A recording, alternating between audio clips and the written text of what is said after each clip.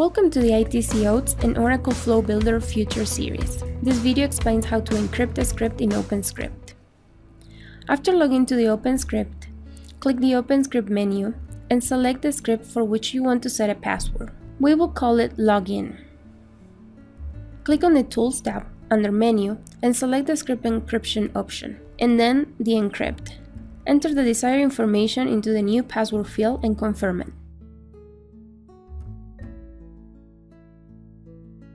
Save and close the script. Now try opening the same script by going to File, clicking the Openscript menu, and selecting the script login.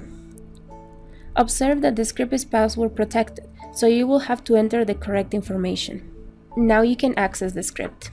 This concludes our tutorial on how to encrypt the script in Openscript. Thank you.